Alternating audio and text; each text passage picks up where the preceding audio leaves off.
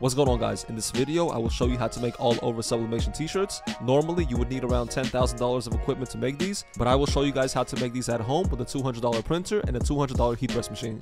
I will show you guys the entire process of how to make these shirts, and also we will talk about how to start an online business selling these. So let's not waste any time and get right into it. First, let's talk about what you will need to buy to make these shirts. You will need a standard Epson EcoTank printer. These cost around $200. You will need sublimation ink, sublimation paper, and you will need a heat press machine that goes up to 400 degrees, such as the Better Sub. This also costs around $200. You will also need blank t-shirts and heat press tape. I will leave a link to all of these items in the description under the video. Alright guys, so the first thing that we have to do is get a large cardboard box and place our blank shirt on it. There are two types of blank sublimation shirts. Regular all white shirts. With these shirts you can print on the front and the back, and then there are also blackout shirts. Blackout shirts have a black back and black sleeves. In this example, we're going to be using a blackout shirt. In my opinion, blackout shirts look much better and they're much classier.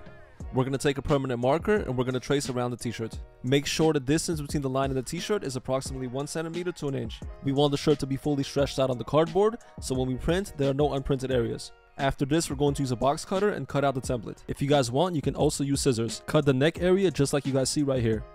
After this is done, the next step is to heat press each side of the cardboard. The reason why we're doing this is to flatten the cardboard. When we press our image, we want everything to look equal. After this is done, we're going to put the cardboard inside the shirt. You want to get rid of all the creases and make sure the shirt is completely flat. Also, make sure that all of the white parts of the shirt are facing up. Any area that's not pressed is going to be white, and that's going to be a defect after the shirt is done. And you guys don't want that.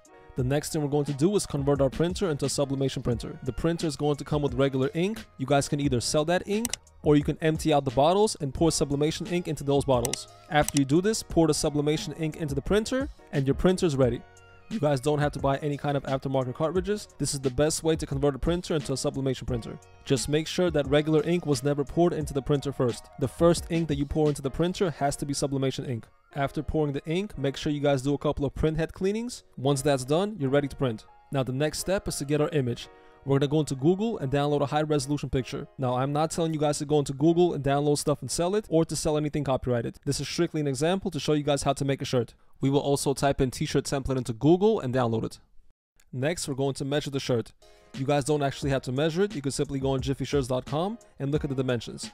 So this shirt is 22 inches in width and 30 inches long. So we're going to open up Photoshop, click make a new document, and we're going to make the document a few inches larger.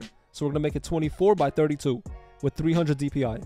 We're going to put the shirt inside the template, click flip horizontally, and save it as a PDF file. The next thing we will do is download a program called Adobe Acrobat Reader.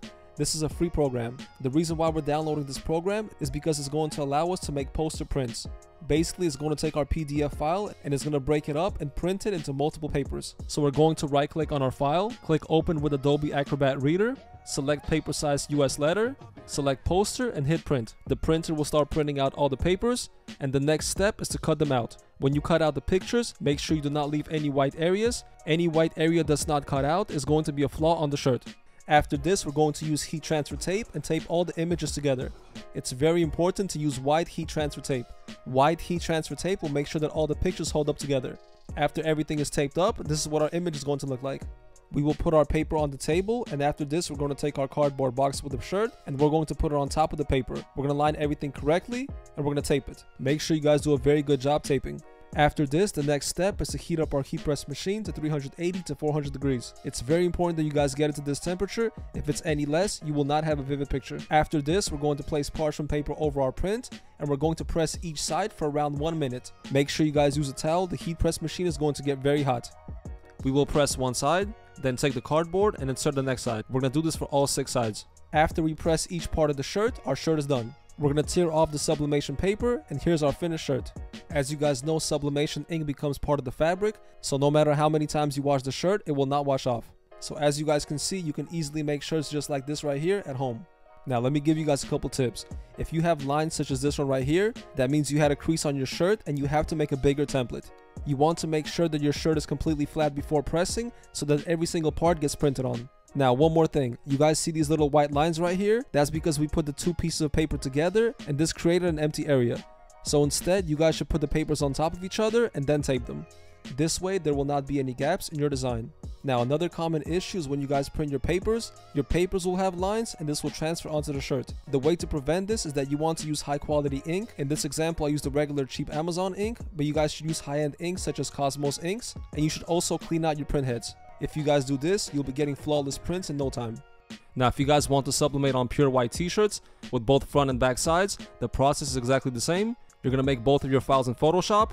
You're going to print them out, you're going to press on one side, flip over to cardboard, and then press the other side. It's the exact same process. Also, if you guys want to make double-sided shirts, I strongly suggest that you guys use the Sublive brand shirts. They're very high quality and their shape is perfect. Alright guys, so now let's break down how much it costs to make a shirt. So the blackout shirts cost around $10 on Jiffy Shirts, but once you guys start selling a lot of these, you can easily start buying these wholesale on Alibaba.com for around $2 each. The regular sublimation shirts cost around $6 each. Again, you can buy these cheaper on Alibaba. The sublimation paper cost me $15 for 100 sheets, so that means each sheet is 15 cents. But again, if you guys buy these in larger quantities, expect to pay around 5 cents per sheet. So it costs us less than $1 to print these shirts. So if we can get these shirts for $2 wholesale and it costs us $1 to print, that means it costs around $3 to make each shirt. The average selling price for all over shirt is around $30. Alright guys, now let's talk about how you can start a business selling these. Alright, so I know what you guys are thinking. You're gonna make a bunch of t-shirts of different rappers, rock stars, basketball players, football players, movies and more, and sell them all over eBay, Amazon, and Etsy. And I'm telling you guys right now, that's not what you want to do. That's an uphill battle, and I strongly suggest that you guys avoid that. I understand there's a lot of people doing this, making money online and getting away with it, but trust me guys, it's much better to build a legit business. You should only sell these types of shirts if you get creative and you go around the copyrights and the trademarks. Let me show you guys the best way to sell all over sublimation shirts. So like I just said, if you guys are going to be making shirts, make sure you avoid any copyrights and trademarks. And the second best way to do it is to sell custom order shirts. You guys can easily make a listing on Etsy and take custom orders.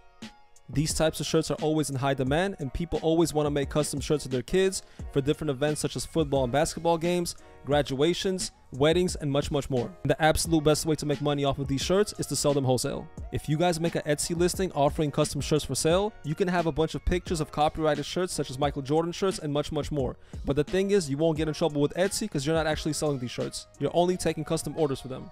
So the pictures are just examples of what types of shirts you're able to manufacture. All the licensing and the copyright stuff, that's all the customer's responsibility. So if anything happens, you will not be getting in trouble for it.